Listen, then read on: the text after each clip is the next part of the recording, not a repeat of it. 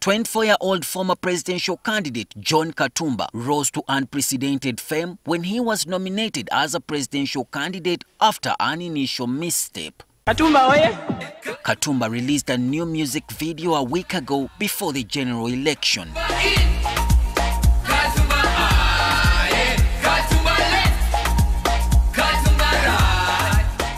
The video did not come as a surprise to many because since his nomination, Katumba has been engaging in acts that many considered comic, for example, playing hide and seek with security operatives.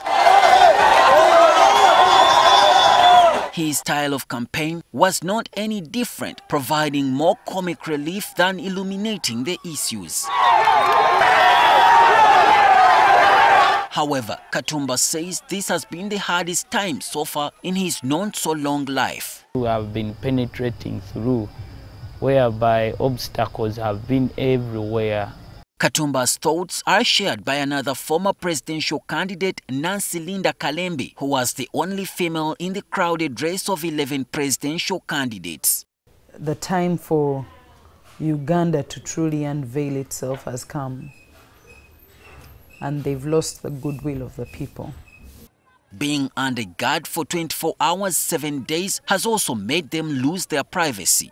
Having bodyguards and is not, for me, didn't change my life.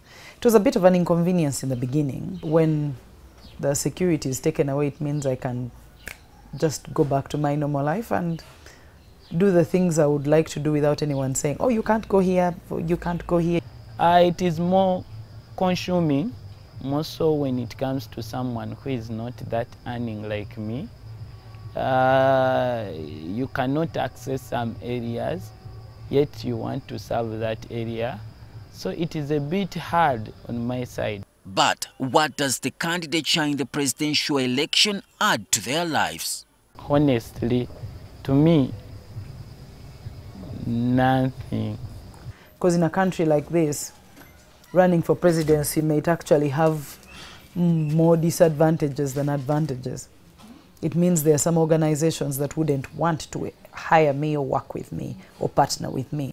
And how do they begin again, returning to their normal, quiet lives? Life didn't stop.